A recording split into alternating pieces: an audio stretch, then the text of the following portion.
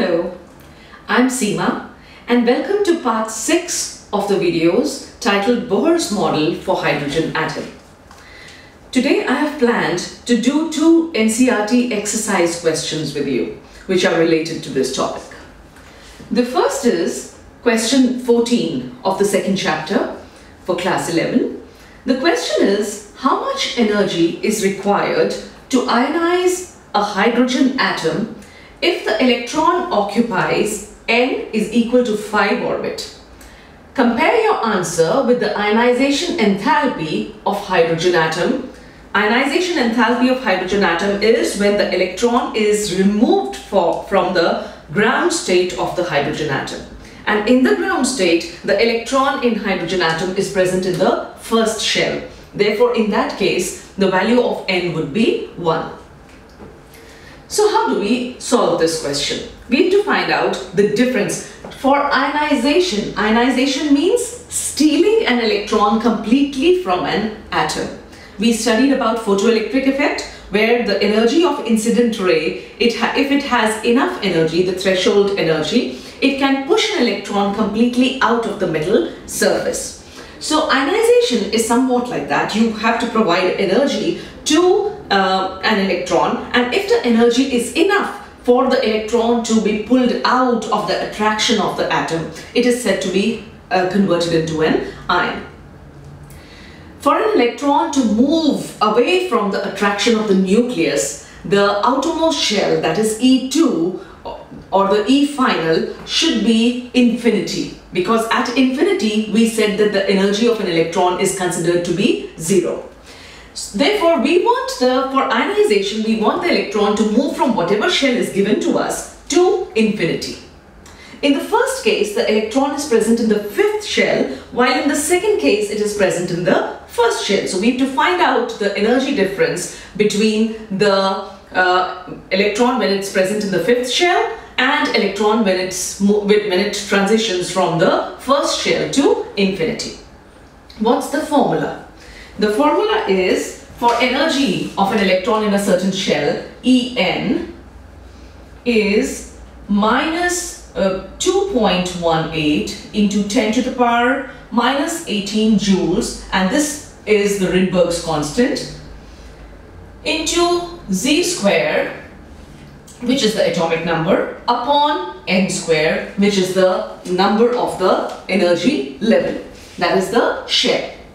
So what would delta E be? Delta E would be equal to E final minus E initial, energy of the final shell and energy of the initial shell. And the electron is moving from infinity to, is moving from the 5th shell to infinity.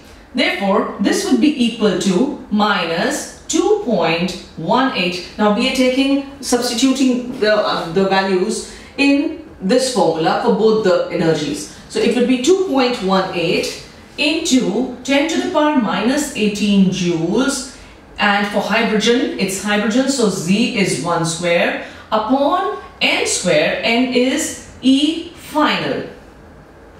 The final here would be infinity, so it would be infinity square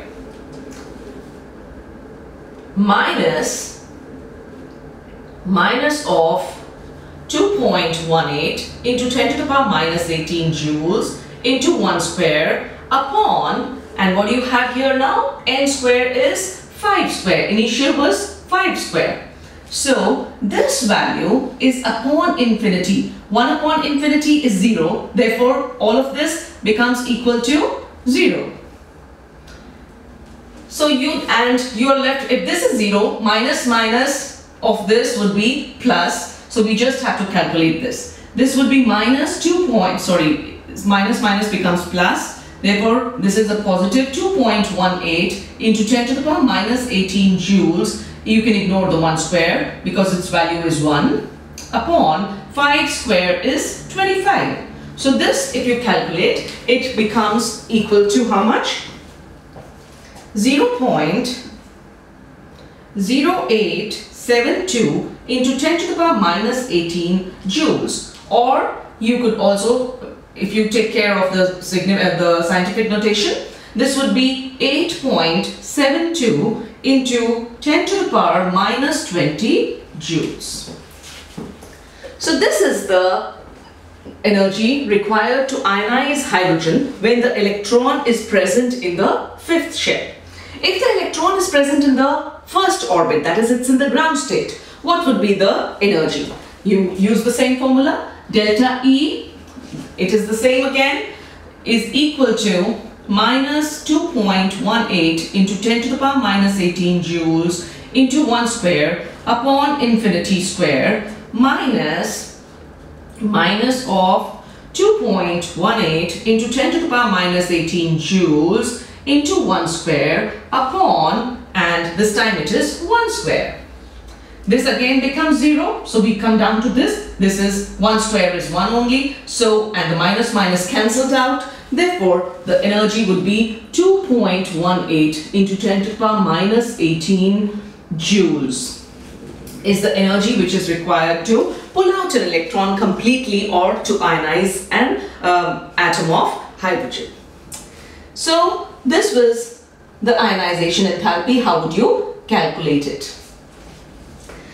Question 15 now is, what is the maximum number of emission lines when the excited electron of hydrogen atom in n is equal to 6 drops to the ground state?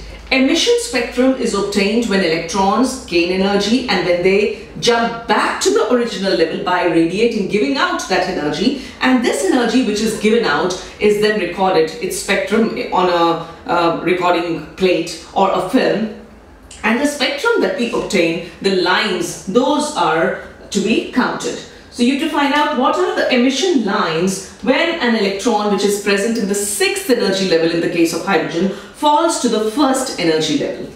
So I just made this diagram for you to actually count the lines. We know when electrons jump from higher levels to the 1st level, we call them the Lyman series. So an electron can be present in the 1st shell, 2nd, 3rd, 4th. If it is excited, it has to be at least present in the 2nd shell. So the electron, the Lyman series, that is when electrons jump back to the 1st shell, there are 5 possible options. What are those? When electron comes from the 2nd shell to the 1st, 3rd to 1st, 4th to 1st, 5th to 1st, 6th to 1st. So you get 5 lines in the Lyman series. When electrons jump to the 2nd shell, we call them the Bohr series, and we have 4 options. That is, if the lowest shell is 2, so 3 to 2, 4 to 2, 5 to 2 and 6 to 2. The Paskin series is the 3rd shell. Again, there would be only 3 options now, because 4 to 3, 5 to 3, 6 to 3.